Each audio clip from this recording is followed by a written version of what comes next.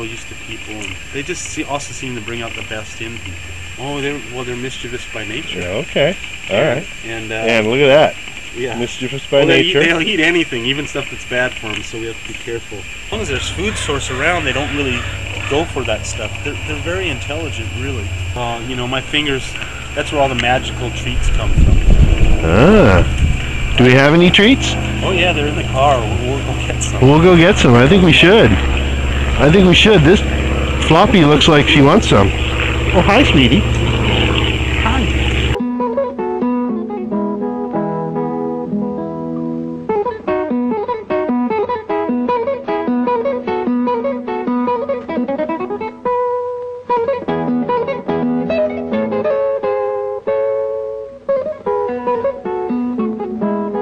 Mischievous by nature. What's this one's name? This is Floppy.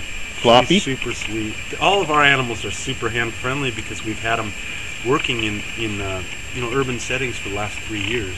Actually, I haven't been here for 4 days. You know, we will make sure that we won't leave the job until it's finished. So if it takes 6 days or 7 days, we'll just have to keep them here. They love peanuts in the shell, unsalted.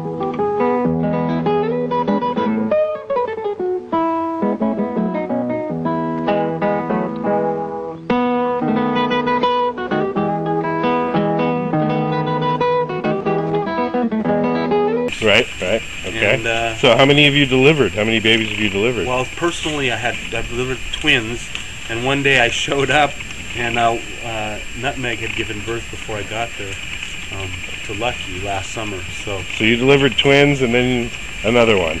Yeah, well, we have three. Yeah, we have 3 little babies, and it's pretty great. Interesting. Right? What's that one's name? This one right here. This is Dorian, one of the twins that was born. Dorian is a little over a year now. She was born last April. Hi. Oh, hi. They eat a lot. They convert all this foliage into these tiny little pellets. It's such an efficient system, you know, designed by nature over thousands of years. It's a perfect clearing machine. And civilization, kind of as we know it, could never have happened without these animals, you know, clearing land.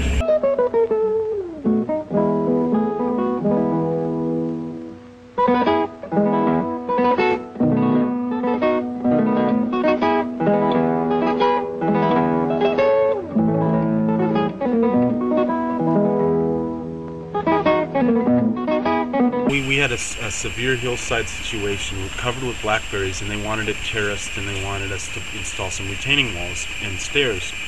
And you couldn't remove the material? Well, there was no access for any trucks, so I asked them if they might be open to trying goats, because I always wanted to try that, and I like animals. And so they were, and we hired somebody, and anyway, he ended up having a lot of troubles with his truck, and I helped him a bunch, so he asked me if I could handle trying to go take care of.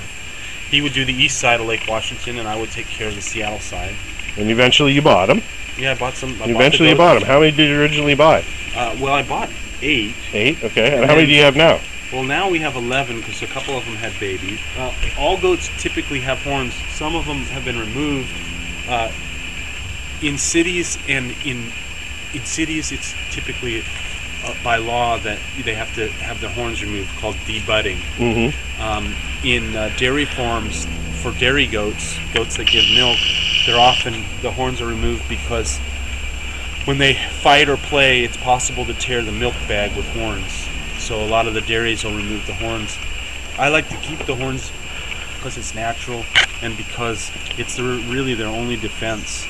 You know, we have them in settings where there could be dog attacks, there could be predators like coyotes, and you know, I think the horns give them some defense. And I like the way they look. I think it's cool. How long does it take for this herd of 11 to clear a property like this? Well, it'll be just a couple days. If it hadn't rained, they don't like to work in the rain. They don't like to work in the cold.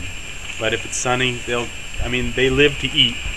And that's the greatest thing, is that can teach you a lot about, like, there's no Facebook or no Twitter for these guys.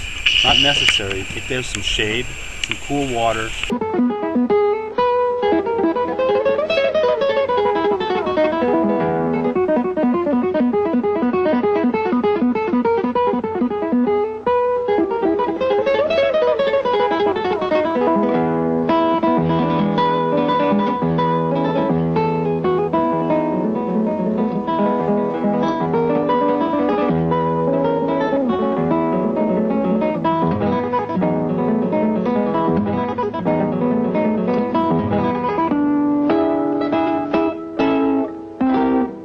They love raisins.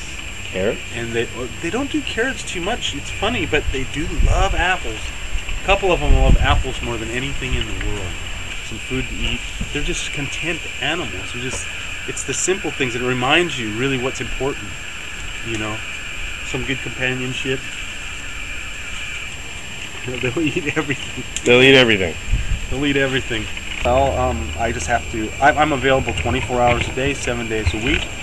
And, you know, if we get a call, I got to race over and take care of it.